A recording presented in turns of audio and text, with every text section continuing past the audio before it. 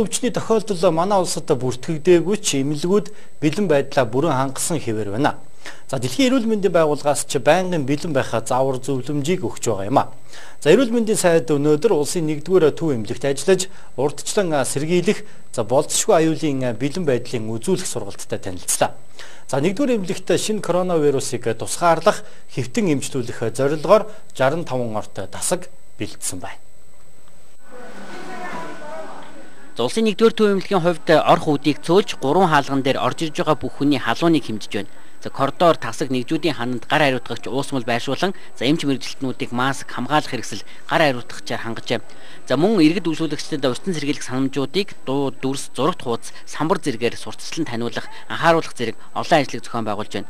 За 1-р сарын 23-ны өдрийн ерөнхий захирлын тушаалын дагуу шинэ коронавирусын халдварыг тусгаарлах хэвтэмжлэх зорилгоор тусгай тасагч бэлтжээ.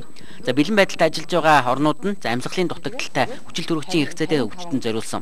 Сорьц өгсөн шижигтэй өвчтнийг тусгаарлах. Сорьц эерэг гарсан амьсгалын дутагдaltaгүй цус эргэлт хэвийн өвчтөнд зориулсан гэд тустай байна.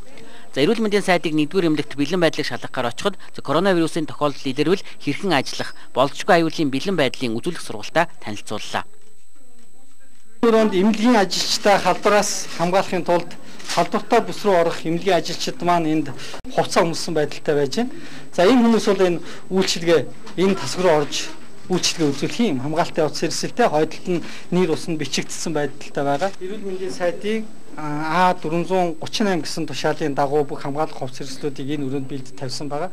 Хувцас өмссөн шүү дээ. Хувцас өмссөн юм чи маань энэ өөрөө ногоон бүс байгаа. Энэ чинь хувцас өмсө хамгаалах хэрэглээ өмсөөд тэгэд энд байгаа үйлчлүүлэгч болон одоо сэжигтэй гэж үзэж байгаа үйлчлүүлэгч рүүгээ тусламж үйлчлэгээ үзүүлэхээр энэгээр орно. Хүн ерөөсөө энэ хаалгаар гарахгүй. Ийшээ бол энэ хаалгаар нь ажилчид орно. Гадна талын хаалгаар нь сэжигтэй өвчтөн орно. Гэсэн юм хоёр уулзгалтай. Тэгээ энэгээр хоёулаа орж ирэх юм.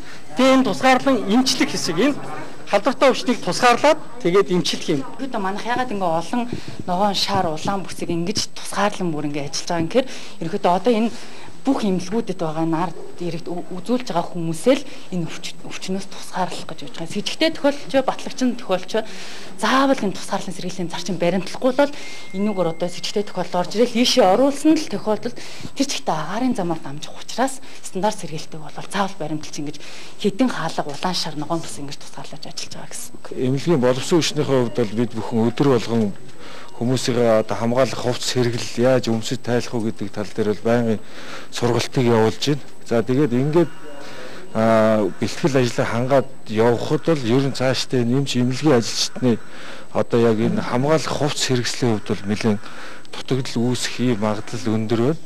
За дээрээс нь бид бүхэн бас үйлчлүүлэгч өвчтнүүд хүндэрсэн тохиолдол бас энэ эрчим дэмжлэгийг хийх тохиолдол олноороо гарсан тохиолдолд бол одоо энэ яг өвчтнийг амьсгалуулах, амьсгалын аппарат, хяналтын монитор зэрэг юм багаж тоног төхөөрөмжний хувьд бол дутагдал үүсэх юм магадлал бас нэлээд ажиглагдж байна.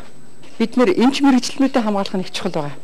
Тэгээ эдгээр маань халдвар ах өвчл үүсэх юм бол одоо бид өвчсөн хүмүүстэй хэн үйлчлэх юм болж байна. Тийм учраас бол эрүүл мэндийн ажилтнуудын хувийн хамгаалах хэрэгслийн асуудлыг засгийн газрын нөөц хөрөнгө болон гадаадын донор орнууд, элчин сайдын яамдууд, олон улсын банк санхүүгийн байгууллагуудад бид нар одоо хэдийн тооцоо судалгаа гаргаад ингээ өгсөн байж байгаа. За мөн тоног төхөөрөмжийн хувьд сая мөх сайхан дарга хэллээ.